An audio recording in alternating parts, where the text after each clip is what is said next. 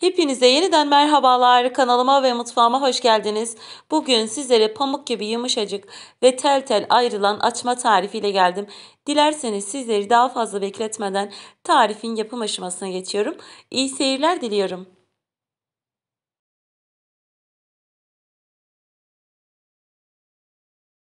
Açmanın hamuru için yoğurma kasesinin içerisine 1 su bardağı ılık su, 1 su bardağı ılık süt, 2 yemek kaşığı toz şeker ve 1 paket instans mayayı ekleyip şöyle maya eriyene kadar karıştırıyorum.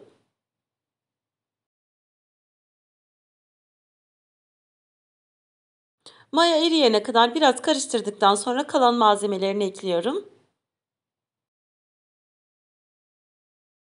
Yarım su bardağı sıvı yağ, 2 adet yumurta kullandım. Yumurtanın beyazını hamurun içerisine, sarılarını da daha sonra açmalarını yüzüne sürmek için ayırıyorum.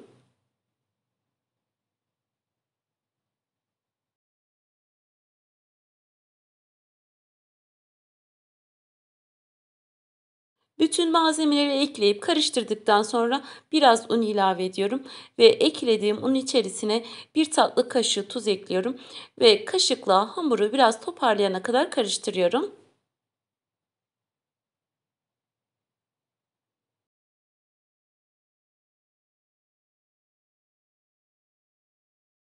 Hamurun kıvamının ele yapışmayan yumuşak bir hamur olması gerekiyor. Özellikle mayalı hamurları lütfen katı yapmayalım ve unumuzu kontrollü bir şekilde ekleyelim. Eğer açmanın hamuru katı olursa inanın istediğiniz sonucu alamayabilirsiniz. Bunu da belirtmeden geçemeyeceğim. Toplamda klasik su bardağı ile 6 bardak un kullandım ama her zaman söylediğim gibi unun kalitesine göre, markasına göre değişiklik gösterebiliyor. Lütfen kontrollü ekleyelim.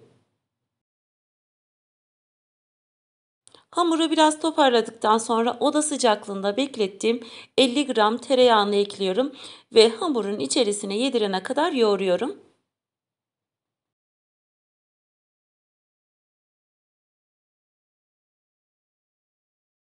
Yağı ekledikten sonra hamur biraz cıvıyabilir. Kesinlikle endişe etmeden yoğurmaya devam edelim.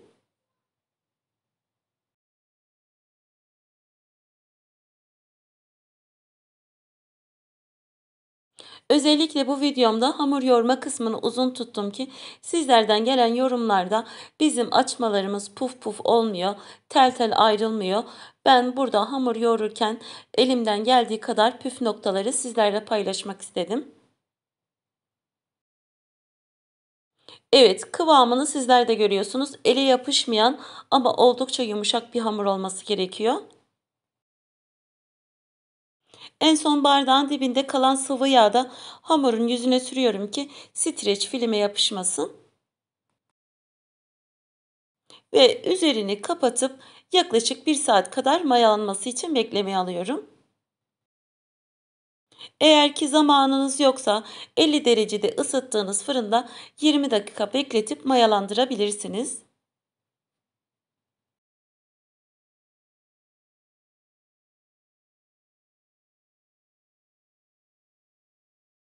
Hamur dinlenirken ben de bu arada açmaların içerisine kullanacağım iç harcı hazırlıyorum.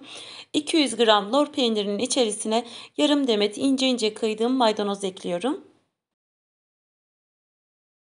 Maydanozun ardından 1 çay kaşığı karabiber ekliyorum. Eklediğim karabiber iç harcımıza ve açmamıza çok güzel bir lezzet veriyor. Ama isterseniz eklemeye de bilirsiniz.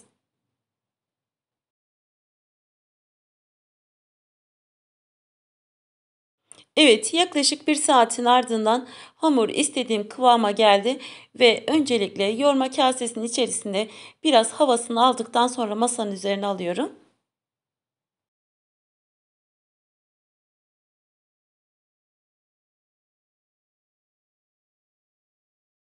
Masanın üzerinde de biraz toparladığım hamuru 12 eşit bezeye bölüyorum.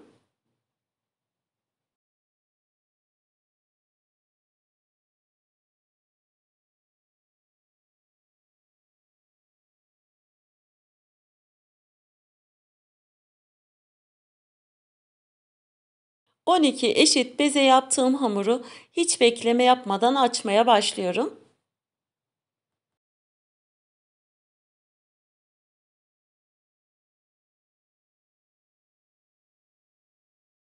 Hamuru açarken ister merdane kullanın benim yaptığım gibi, isterseniz de parmaklarınızın ucunu kullanarak açabilirsiniz.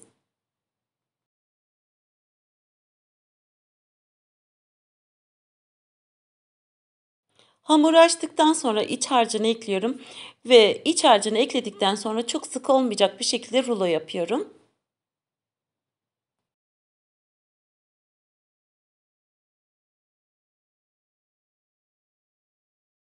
Rulo yaptığım hamuru şöyle biraz elimle kıvırdıktan sonra iki ucunu birleştiriyorum. Açmalarımızın şekli bu şekilde hazır.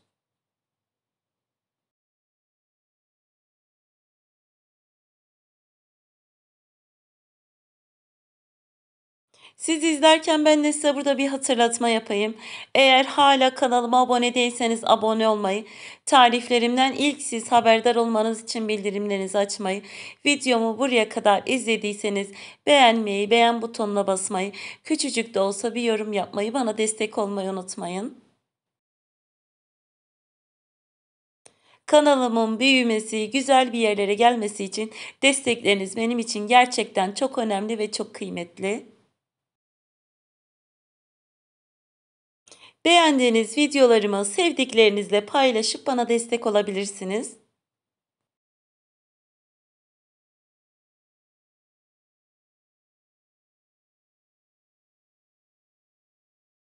Ben bugün açmaları lor peynirli yaptım ama tabii ki de sizler istediğiniz iç harcıyla yapabilirsiniz.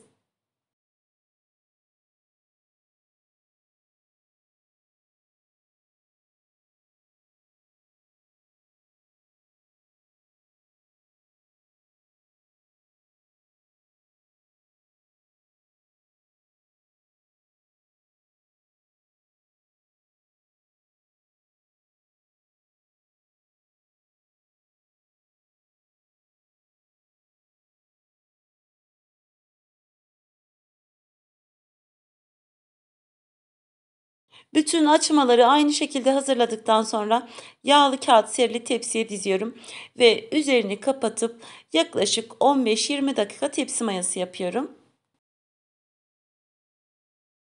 Bu tür açmalarda, poğaçalarda mutlaka ama mutlaka tepsi mayası yapmanızı tavsiye ederim.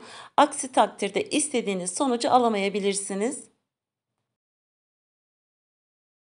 Yaklaşık 20 dakika tepsi mayası yaptığım açmaların üzerine ayırdığım yumurta sarılarını sürüyorum. Ayırdığımız yumurta sarılarının üzerini kapatalım ki kuruma yapmasın. Bunu da belirtmeden geçemeyeceğim.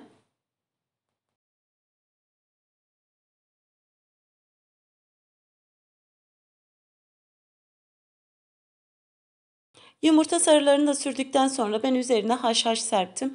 Ama tabii ki de sizler isterseniz susam, isterseniz çörek otu da serpebilirsiniz.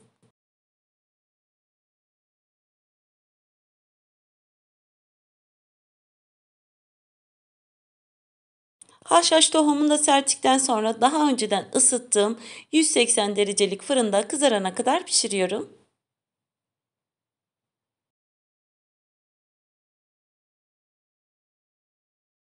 Evet, benim fırınımda yaklaşık 25 dakikada istediğim gibi pişti. Sizin de gördüğünüz gibi açmalarımız muhteşem gözüküyor. Bu açmaları bu şekilde hazırlayıp soğuduktan sonra derin dondurucuya atabilirsiniz ve istediğiniz zaman çıkartıp fırın tepsisine koyun ve yaklaşık 15 dakika pişirin ve afiyetle tüketin. Gerçekten lezzetinden, tazeliğinden hiçbir şey kaybetmiyor. Eğer ki fırınınız bu şekilde açmaların, poğaçaların üzerini kızartmıyorsa, fırından çıkartmadan yaklaşık 5 dakika önce fanını açın. Fanlı bir şekilde de 5 dakika pişsin. İnanın açmalarınız, poğaçalarınızın yüzü kızaracaktır. Bunu da belirtmeden geçemeyeceğim. Bugün de bir tarifin sonuna geldim. Umarım beğenip sıkılmadan izlemişsinizdir.